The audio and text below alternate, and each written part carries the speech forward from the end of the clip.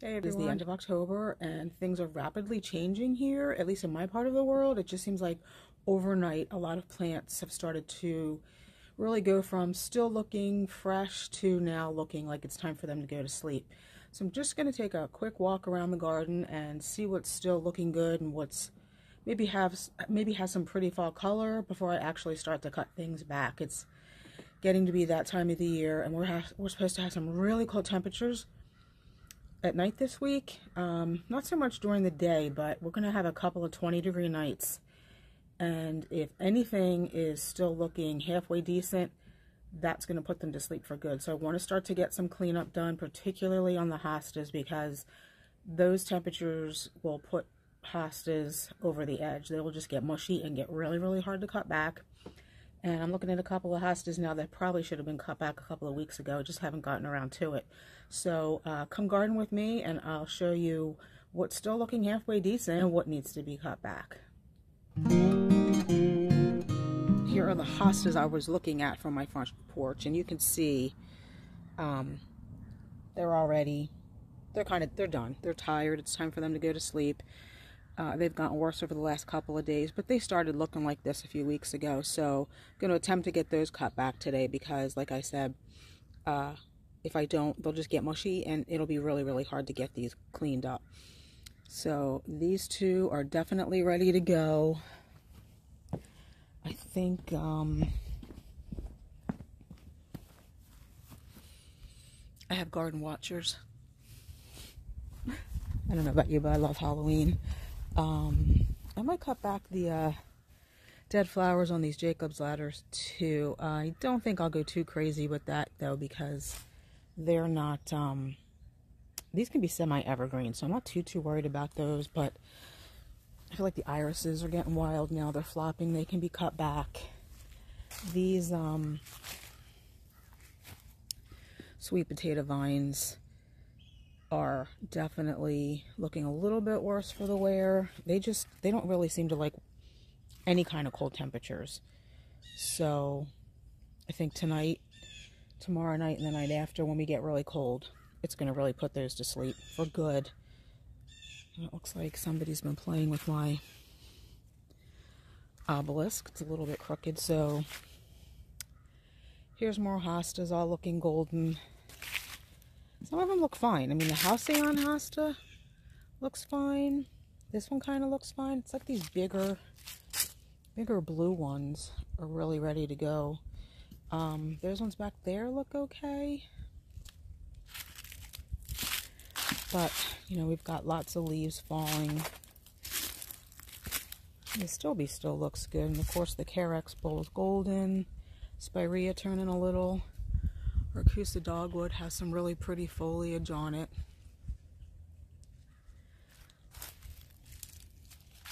And we still have a New Guinea impatient. It's funny because it did not really bloom all summer for me, but now that the sun is lower in the sky and this front garden of ours is getting a little bit more sun, and it's not that strong summer sun, that New Guinea impatient has put on blooms. Unfortunately, this one hasn't. That's definitely going to go. Over on this side of the house in our small front rain garden, the Amsonia looks really pretty, but it's definitely floppy. Getting a little dry in the middle, so it's definitely time for that to get cut back. This Amsonia as well, although this one's standing up a little bit straighter. And these variegated iris definitely look better than the ones on the other side. But the flamethrower redbud has really... It's gotten a little bit bigger since we planted it just about a month ago, maybe. I'll have to go back and look at the video, but these leaves are the newer growth, and it's still putting on tiny little leaves in there. I don't know if you can see that, but that's what the new growth on the flamethrower looks like, and it's absolutely beautiful. I mean, these are newer leaves right there. A lot of stuff over here is definitely looking fall-like, and some of this is going to be getting cut back as well. Not obviously not the shrubs, but the Fothergilla, really pretty peachy kind of tips on some of these. These are all supposed to be Fothergilla Gardeniae, which is the dwarf although this one in the middle kind of behaves differently. So I'm kind of suspecting that, again, I was sent the wrong plant, because I did order these all from the same online nursery, and it's the same online nursery that keeps sending me the wrong plant. So I might have to discontinue my ordering from them, although I don't, to be quite honest with you, now that I have some more local sources for plants, including the nursery that I worked at, there's nothing really that I need to order online. But you can just see how gorgeous that color is in there. This is campanula, this is bellflower, the pretty blue flowers in the summer. It really is pretty in the fall, but it's time for that to be cut back too. I think there's 2 of them in here. It used to be 3. We still have 3. It's just that these 2 get more sun, so they do much better. The purple pillar roses of Sharon have definitely gone downhill just in the past week. That little quickfire hydrangea there is losing leaves quickly. This one over here, I feel it's like a week behind because it does get more sun. But its foliage is definitely darkening. Some of the leaves have dropped, so it's almost time for that one to go to bed as well. And I feel like with the cold temperatures this week, it's a shame because these annuals, they're doing so well. The color is so beautiful. These were just planted, again, about a month and a half, 2 months ago. As we did some container refreshes for fall. But unfortunately, the 20-degree temperatures this week at night is going to take those. I'm going to be sad to see this one go particular because I think it's so pretty. The oak leaf hydrangea, this one at least is starting to put on a little bit of fall color. Not nearly as much color as the one that I showed you in a previous video, but a little bit. The little Henrietttas are starting to lose leaves. Just looking, I have 3 cone flowers back here, just looking to see how they're doing. They're kind of tucked back in there, but the summer sweet's really pretty. And this is what summer sweet does. It really has beautiful yellow fall foliage. This one is a ruby spice. The poor hibiscus, they're definitely tired and ready to go to sleep. We will definitely cut those stems back. Now you can leave them for the winter if you want, but we generally cut them back really, really hard. You can see last year's cut.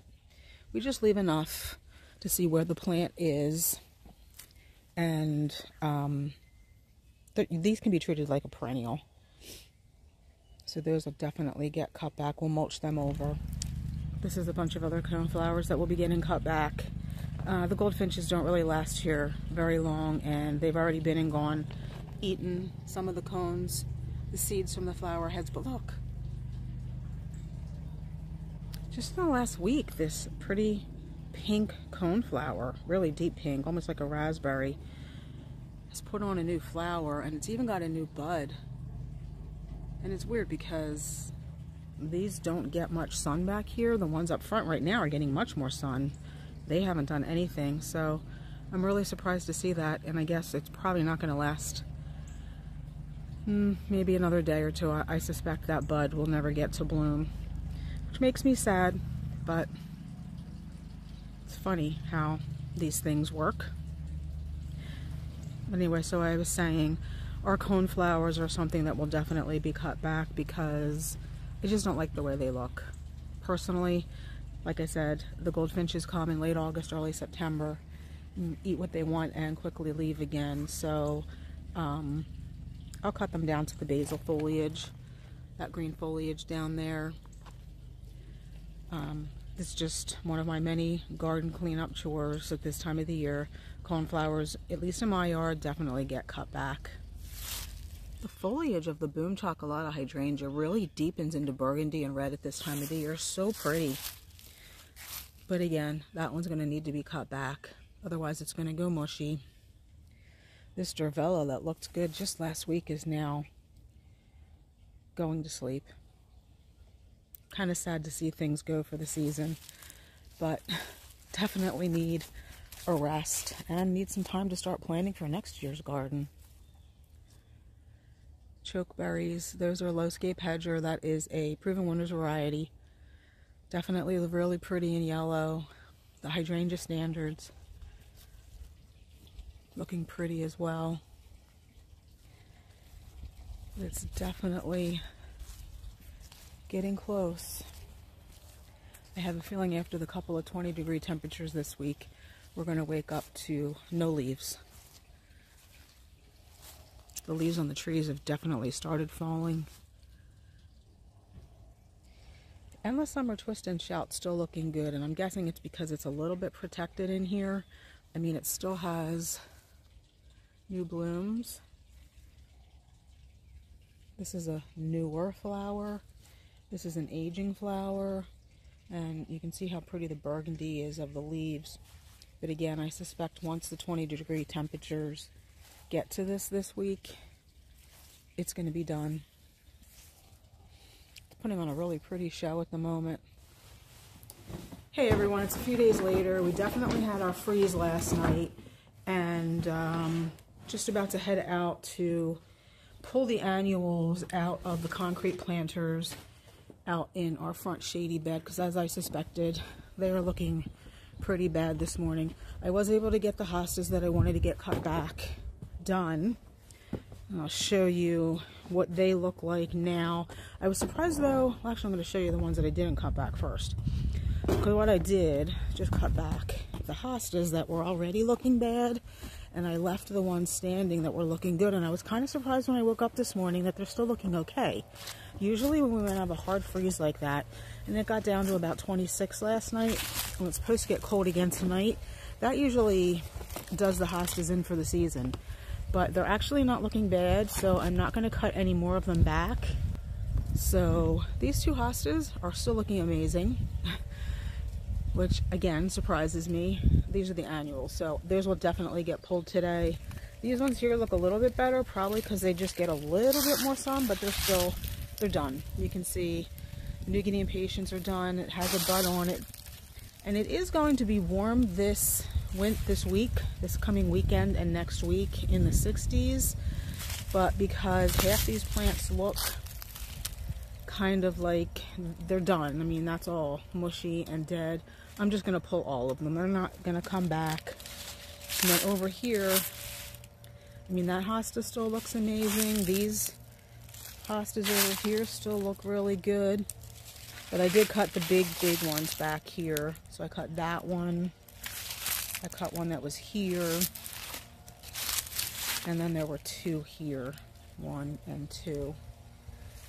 Everything else still looks decent. Just checking on the heuchera back here.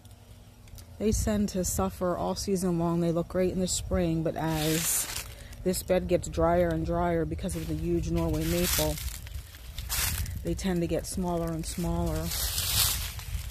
And you can see that one is smaller compared to that one. I'm surprised that one's still pretty big in that one. And then there was one behind the pumpkin we lost.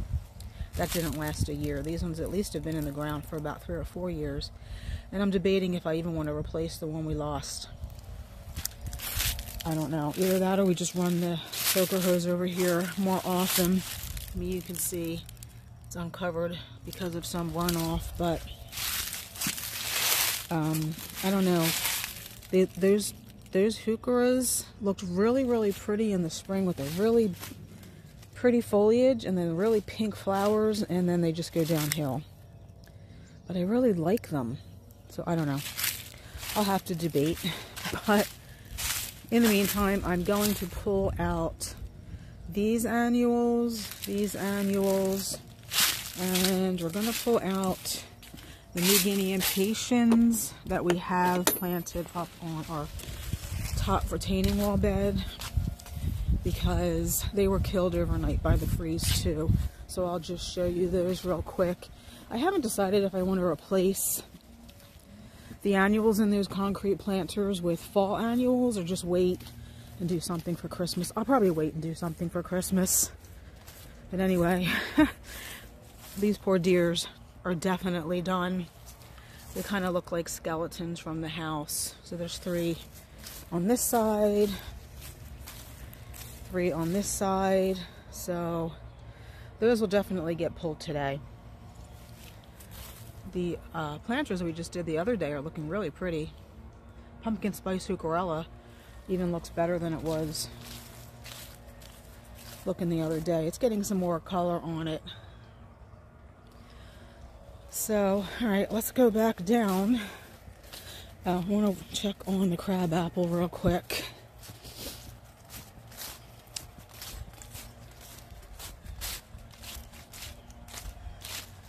Still here. Deer haven't gotten to it. Still has some leaves on it. I haven't really been keeping up on watering the evergreens that we've planted this year. Like this castle wall holly or the two pinpoint blue and gold fall cypresses. I'm hoping we get some more rain soon. I mean, they look fine, to be quite honest with you, but evergreens do not tell you when they need water until sometimes it's too late.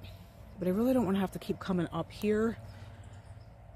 I mean, I really don't want to have to keep coming up here to water because it's hard to get the hose all the way up here.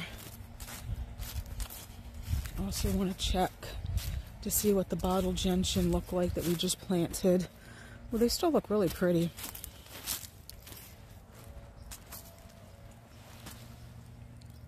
They've still got pretty blue flowers. Especially this one. I'm kind of excited about that, although it does look like it's suffered maybe a little bit either from the frost or something trampled it. I just came up here to our top shade bed real quick to check on these hostas, and I think I'm not going to do anything else today or tomorrow, but like I said, it's supposed to warm up again over the weekend and into much of next week, so I think what we'll do this weekend is, like I said, try to get the rest of the, or as much as we can, cut back for the year so that everything gets put to sleep. Get that taken care of this weekend. I just noticed when I was making my way down, we have a couple pretty coneflowers up here that have put on blooms in the last week as well. There's one there, and I think the camera's picking that up. Yeah, right there, another pretty one. So I'm kind of surprised, and I don't know if up here we'll cut these coneflowers back because look, even a new bud.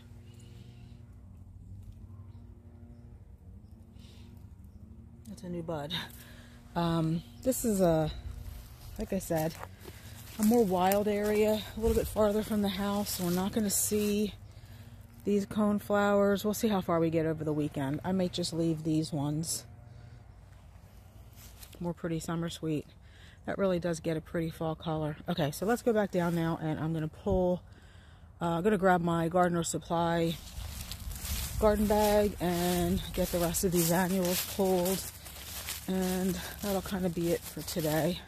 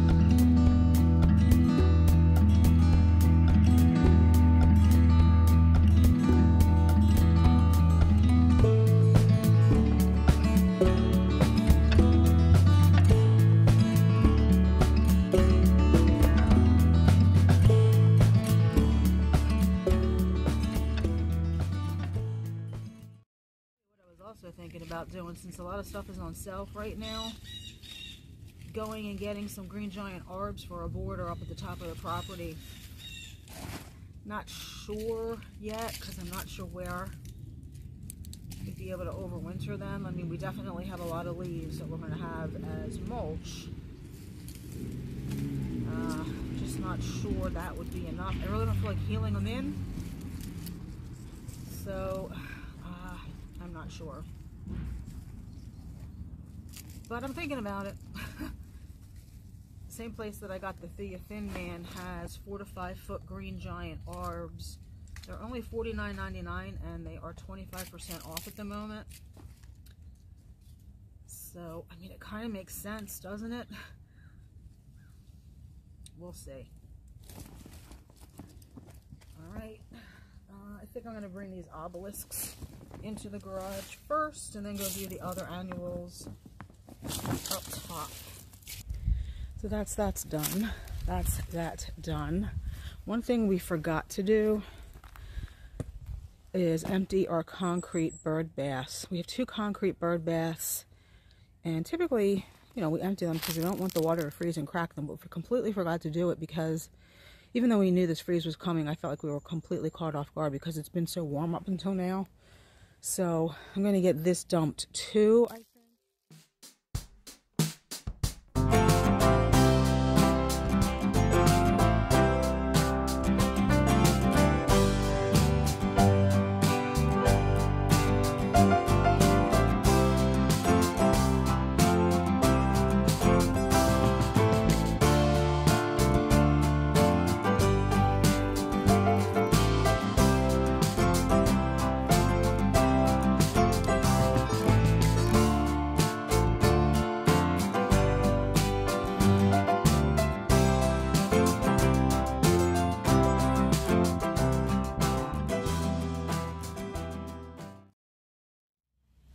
Well, that's done. New Guinea impatiens are pulled. I didn't actually put mulch over them. I was able to get enough soil off the root balls and just put some leaves over everything. It got completely and totally muddy and wet doing it, so I didn't want to push the button on my camera to start filming again, so that's why I didn't show that. But those are just some of the chores that I wanted to come out and do. We're nowhere near done yet, but I feel a little bit better because we've made a little bit of a start. So have a great rest of your week, and I will see you in the next one. Bye.